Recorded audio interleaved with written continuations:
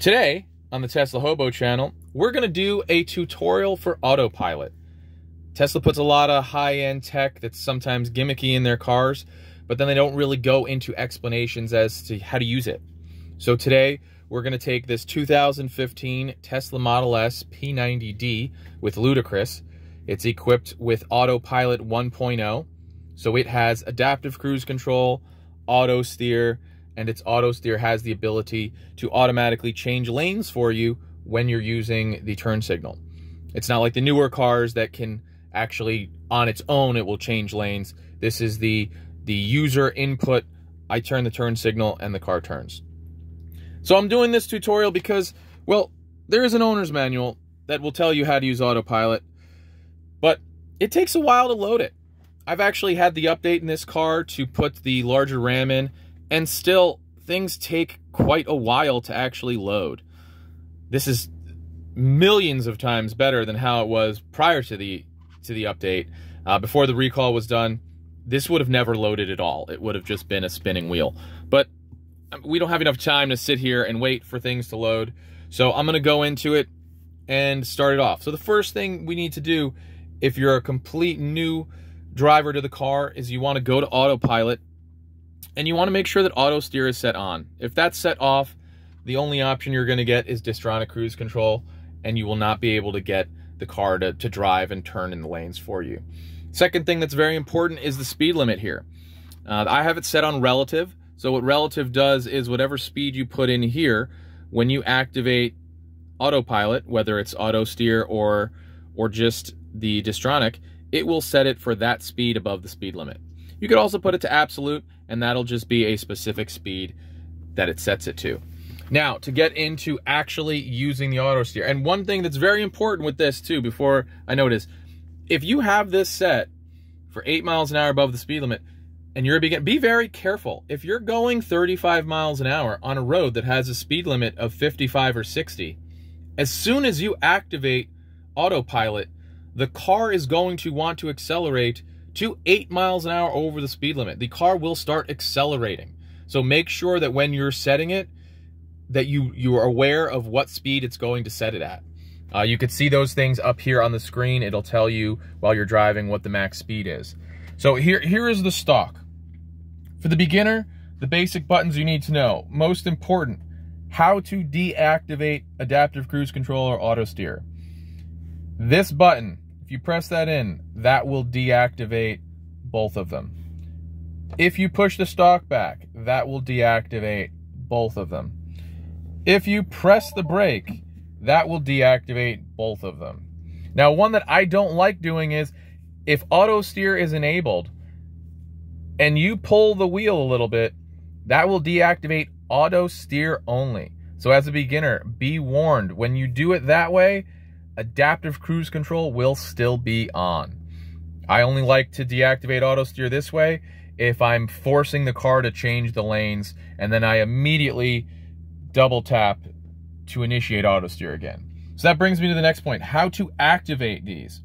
So adaptive cruise control, there are multiple ways to turn it on. First way is a single pull forward. That will set the adaptive cruise control for whatever the speed limit speed is that you wanted. So that's where I'm saying, even if you're going 20 under the speed limit, you pull that in, it's going to set it, in my case, to 8 miles an hour above the speed limit. Second and third way to turn on adaptive cruise control is to either press this down or up. When you do that, down or up, it will only set it to the exact speed that you're going. And then the last part is, if you double tap forward, that will set Autopilot and auto steer. If you already have Autopilot on, still you need to double tap it to turn on the auto steer. So now on top of that, we'll go back to these. So that's pretty much what the beginners need to know. They need to know how to deactivate it, how to activate it. Now to go a little bit more into using a little bit more of the car, we'll do the next part, which is this knob. When you twist it, when you twist this knob, if you twist it forward, you'll see this number up here gets smaller, or if you twist it back, it gets higher. This is how close you want the car to follow the cars in front of you for Distronic cruise control. I like keeping it set all the way in the front on 1 for most of the time, except when you're in heavy traffic. I like putting it all the way back to 7 because the car seems a little bit smoother with how it's going to slow down and accelerate when it's all the way to the back.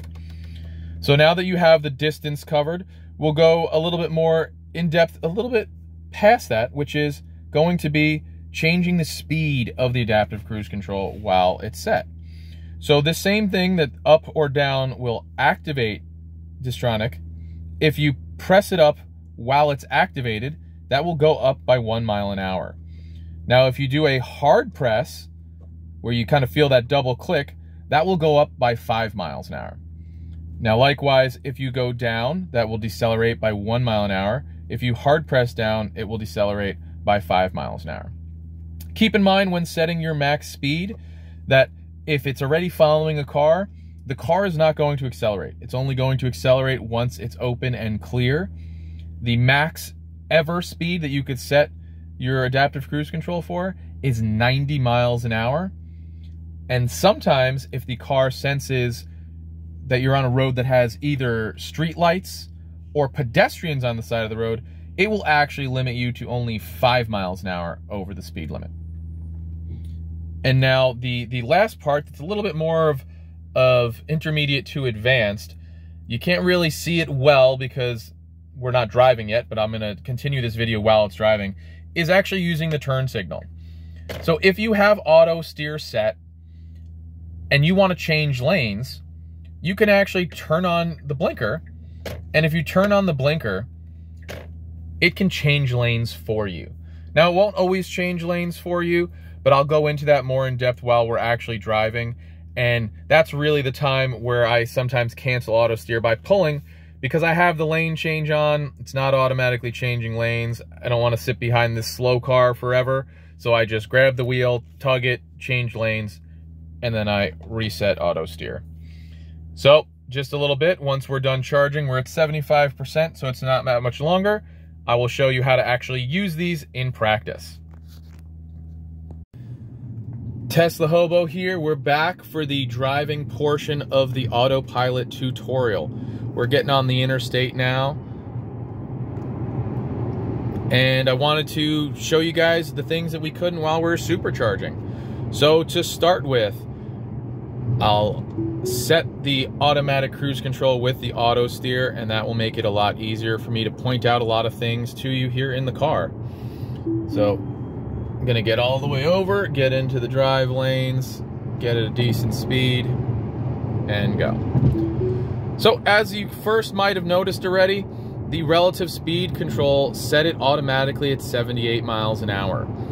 It said that the speed limit was 70, 8 over, that's 78. When you have this number here with the blue circle, that means that Autopilot adaptive is set. The number in the middle is the maximum speed. To the left is whether or not auto steer is on. If it's blue, auto steer is on. If it's gray, auto steer is ready but not activated. And if there is no icon there at all, the car can't read the lanes yet, so it's not going to give you the ability to have auto steer. Once you do turn auto steer on, you will see these blue lines here. That means that it recognizes where the lanes are, and once the blue line is set, it will allow you to automatically change lanes. So let's do that really quick. If I put the left blinker on, the car automatically changes the lane. It gets a dotted line, and then it will allow you to change lanes. Then once it's solid again, it means you're in the lane. I'm going to go through what I said earlier. If you do a single tap up, the speed increases by 1 mile an hour. If you do a hard tap, it goes up by increments. Oh, it will not even let me set it because it senses that the car is slowing down for traffic. So it's making me pause as I'm setting the speed higher. As you see here, cars are getting in front of me, automatically decelerating to a safe distance. So I'm going to show you when you put the stalk down, it goes down by 1 mile an hour. Hard presses, 5 mile an hour increments. So 80, 75, 70. So even if you're in the middle, if you're at 72, it's not going to go up by 5 miles an hour. It's going to go up to the next 5-mile-an-hour increment. Also, as stated earlier, the max speed is 90 miles an hour. I could tap up as many times as I want. It will not go over 90. If the car senses street lights or pedestrians, it will actually limit it to only 5 miles an hour over the speed limit and won't even let you get to 90. So more of the things that I was showing you before, I'm going to show you deactivating auto steer. Let's say I want to be in the right lane. The car is not changing lanes. I'm going to, here we go, watch, I will put the blinker on. And it doesn't turn dotted. So it's not changing lanes because it realizes there's no safe distance yet for the car to get into this lane. But let's say I want to just override it anyway and I want it to go faster than when I want to wait.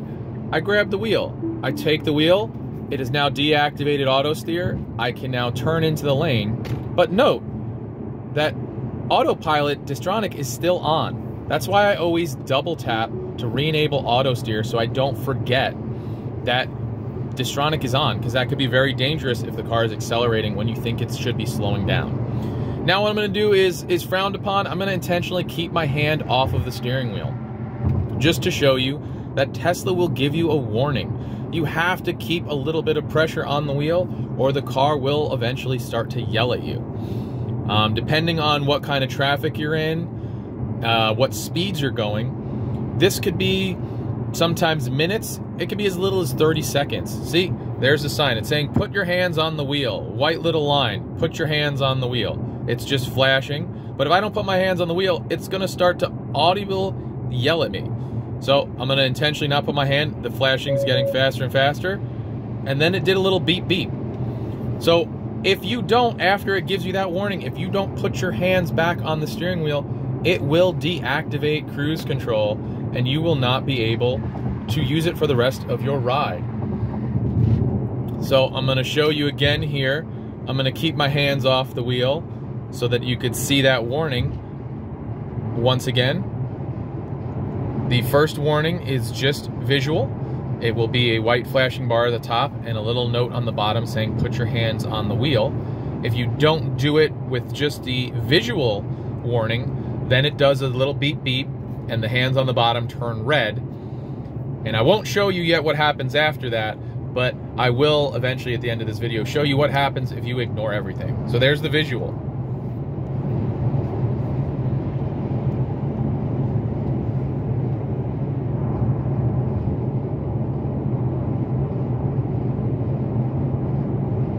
And now the audible, so I'm gonna grab it and I'm gonna just put my hand on the wheel and I deactivate it. But really, if you just put your hand on it, it will be fine. Now what I'm gonna do is I'm going to show you what happens if you didn't put your hand back on the wheel, or if the car feels that you're abusing autopilot and you're driving too fast. So I'm gonna make it cancel it by driving too fast. So as I said, speed limit max is 90. So I'm going to intentionally accelerate over 90 miles an hour to show you the warning that the car will deactivate autopilot for the rest of your ride because it feels you're abusing autopilot. Now, if you saw that little red hand, that's it. There's no icon here. It will not allow me to use auto steer for the rest of the drive because I accelerated too fast over 90 miles an hour. Also, if you weren't keeping your hands on the wheel, it will do this same function to you. Don't worry, you did not break your car. It's just not going to let you use auto steer until you turn the car off, or not really turn the car off. You have to pull over, put the car in park, and then after you put the car in park, you can put the car back in drive again, and it will allow you to use auto steer. So if you're on a really long drive and you don't want to have to drive the next hour and a half without autopilot, you could just pull over to a safe area of the shoulder, put the car in park, and then put it back in drive, and auto steer will be enabled again. So till next time, that is autopilot. If you have any questions, comments, concerns, put them in the comments section. And if I missed something, I will try to make another video that includes it in there. I will probably also be putting up a small video anyway, just to show times where the adaptive cruise control will only go 5 miles an hour over because it realizes that you are on a road with street lights or pedestrians. I think there might even be other factors, but I'm not sure what all of them are, and Tesla doesn't really give you those factors. I think because they don't want you pushing the limits of knowing when and where it's going to automatically limit it for safety. They want to just be able to control that safety themselves.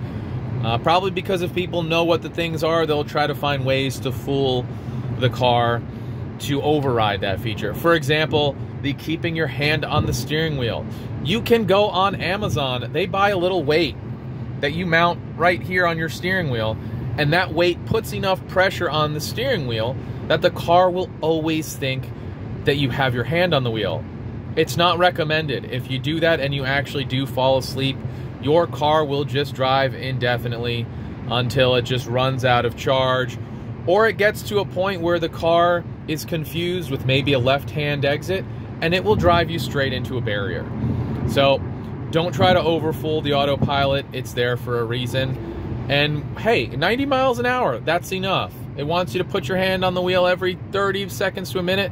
That's enough. You could still, you know, do other things where you need to on the touch screen or something else, and then still come back. You should always be attentive, because at the end of the day, it is your responsibility, and people have died and accidentally ran over pedestrians in autopilot. So at the end of the day, it is still your responsibility. Drive safe and drive within your limits.